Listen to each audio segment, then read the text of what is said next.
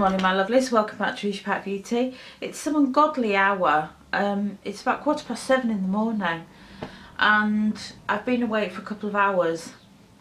It tends to be the case. I'm up and I just came up and decided to put my face on.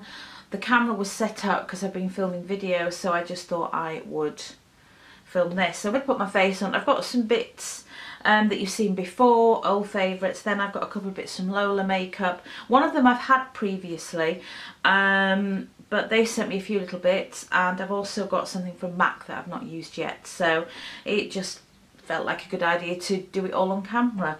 I may be going out today a little bit later, so I'm going to put on the Body Shop Skin Defence SPF 50. I do apply a lot of SPF, as you can see. I like to whack it on, but you'll see that this is such a lightweight product and it disappears into the skin. I'm going to use one of my favourites, which is the Hourglass Illusion Hyaluronic Skin Tint. This is an SPF of 15 and it's in light beige.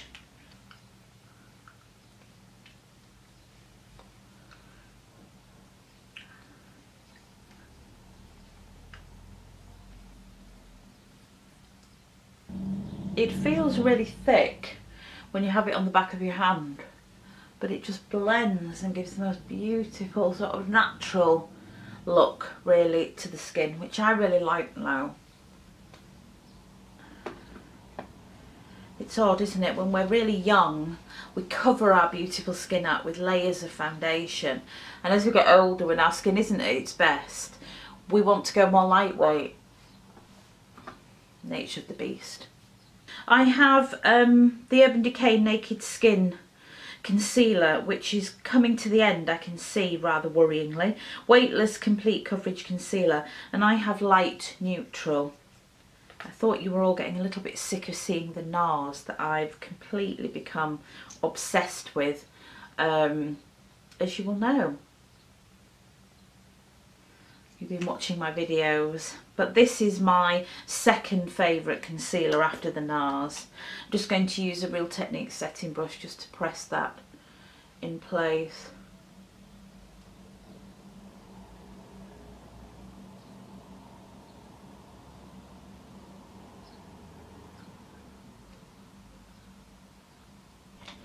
I have the MAC Paintpot, and this is in Perky, which is a really nice peachy tone. If you've got sort of really tired eyes, it's such a great colour because it's a sort of a natural pick-me-up really.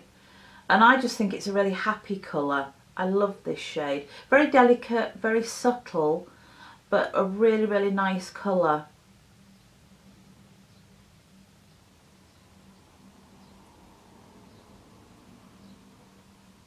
Right, you may have already seen because I'm using the mirror, I have the Tanya Burr Birthday Suit Eye Palette. She's brought a couple more out which look lovely, but I'm not going to get them. I'm going to be good and resist, because I actually have no more room for any more palettes. It's as simple as that. Right, I'm going to use the little shimmer one, which is Marzipan, which is just a very sort of soft mink colour. And I'm just going to press that over the Perky, so it'll just stick to the Perky and just give a little bit of an iridescent finish. Right, I'm going to use Cocoa Sugar, which again is a shimmer.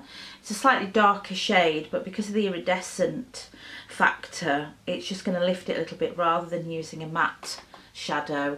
And I'm just going to do that for half of the mobile lid and take it outwards and up.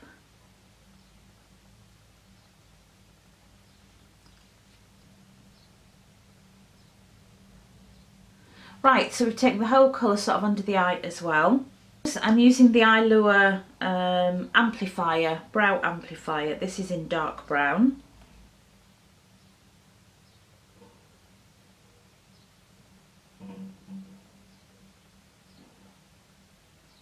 And then I have the Lola Kajal and eyeliner.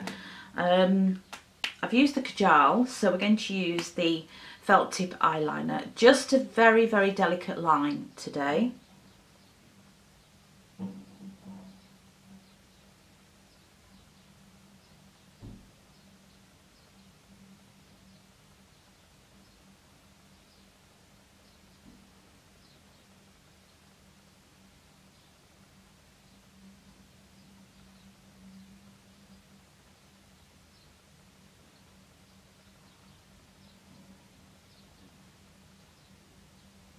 This is really good because it's got such a fine point. You can really get into the eye corner, but you can also get a very, very delicate edge as well. Such a nice eyeliner. I like it because you can either do a straight line straight off freehand, or you can just dab with it along the lashes, and it makes it really easy for you. It's actually balanced quite well, even though it's a long one. You've got good control. So yes, I've had that one before. I like that one. Another one that doesn't transfer, which is important to me because my eyes are sort of drooping now, obviously, and sometimes colour does get transferred, so it's important to me to find things like this that don't transfer to sort of just under the brows and you get that black line where your eyeliner's been. One of my favourites, Gosh Lumi Drops, and this is the Rose Blush. I'm just going to use my finger as well.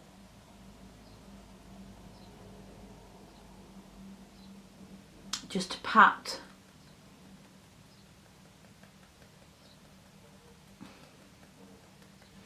and blend that out. Right, I'm going to put some mascara on now. This is the one from Essence Volume Stylist Mascara, and this is 18 hours. I don't know who wears the makeup for 18 hours, but I suppose you never know.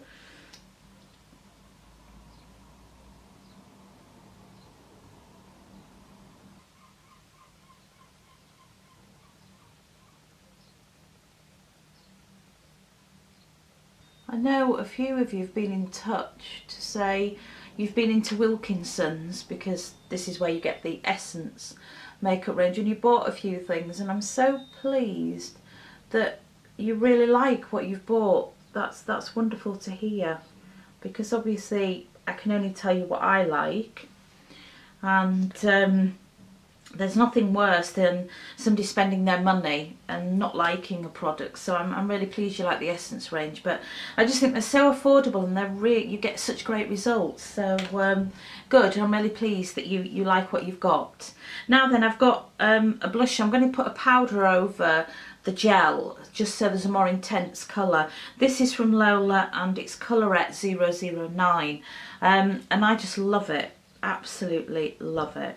And you really get a lot of colour, it pulls a lot of colour, so you just need a delicate hand just there, just to give a bit more intensity on the apples of the cheeks, but it'll just extend the life of the powder as well, having the gel underneath.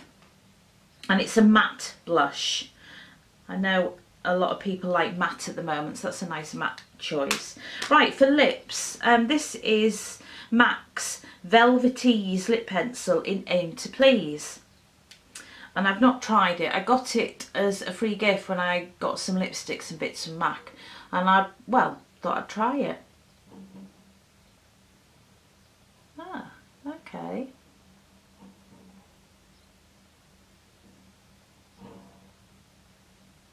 Very smooth. No, that's not a colour I would have gone for, but I really like it. I quite like that. Oh, there you go, you see. You don't try these things you don't know. Aim to Please, Velvetese, yes, I like it. Because I am probably going out, I'm going to whack some Urban Decay All Nighter setting spray just to hold everything in place, which it does. It does have temperature control, which I find amazing. What it does is it lowers the temperature so your makeup stays longer because it's cooler. So hot weather, and also any ladies out there who are starting to get a little bit warm, you know what I'm talking about. Anybody that's premenopausal, menopausal, just gets hot easily, which I always have. I always get a bit overheated, and it's something I really hate. I hate feeling too hot. This just keeps everything in place, and again, you can go out and go dancing and painting the town red, and your makeup looks fabulous. So I even like the smell. It's got a little bit of an aroma to it, and I love it. So that's, yes, I really like that lip. That's it. I'll leave my hair up because it just takes me even longer to faff with the fringe and everything. Thank you for joining me. I hope you enjoyed that. We have no Betty today, you may have noticed. She has been quite a regular feature. She's actually out for a walk today with Craig. She's gone out with Craig today to have a little adventure and to go sniffing and in the woods and everything, which she absolutely loves doing.